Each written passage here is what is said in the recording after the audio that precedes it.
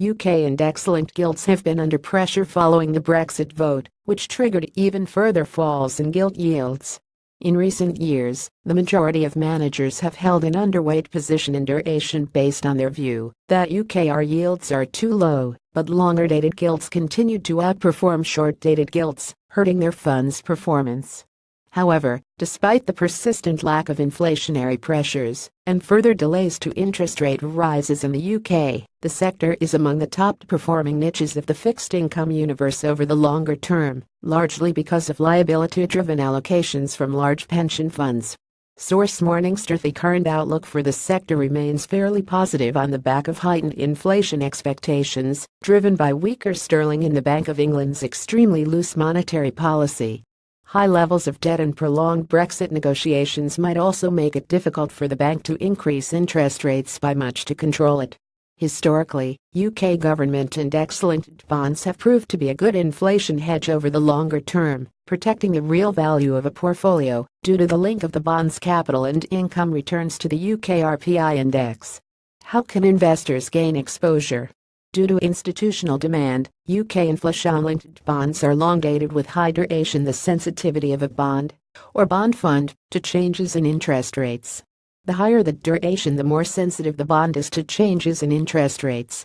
This also means that benchmarks for this market, such as FTSE Actuaries UK index-linked all stocks, and thus the passive funds tracking them, come with very high duration, typically above 20 years. After such a strong performance in UK index-linked gilts, and with interest rates still low, the Bank of England could react to a further increase in inflation by raising rates quickly. This would cause long-dated bond prices to fall sharply and offset any inflation protection. On top of that, they are now a lot more expensive. All trade above par value with negative real yields. This means if investors hold this gilt to maturity, they are guaranteed to lose some of their capital in real terms. Taking above factors into consideration, investors should be better served by an experienced active fund manager who has the flexibility to adjust fund duration according to prevailing market conditions. Two managers who rank highly are Paul Rayner and Craig Inches, who run the Royal London Index-Linked Fund. They've maintained and actively managed an underweight duration bias for the past few years, positioning the portfolio for a steepening in the UK yield curve by an overweighting in 0-5-year maturities and underweighting in bonds with maturities of more than 15 years. Their stance stemmed from the manager's expectation of a gradual rise in UK bond yields. They believe long-term real interest rates in the UK are still too low and do not reflect long-term fundamentals.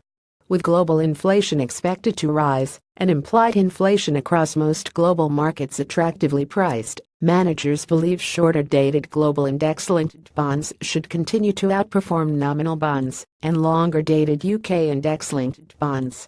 Another option for investors is global index-linked funds such as PIMCO Global Real Return Fund.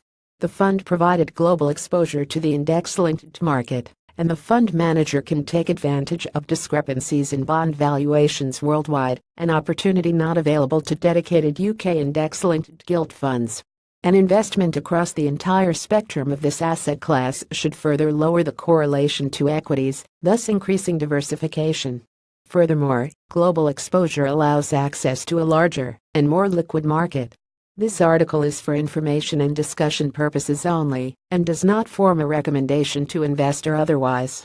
The value of an investment may fall. The investments referred to in this article may not be suitable for all investors, and if in doubt, an investor should seek advice from a qualified investment advisor.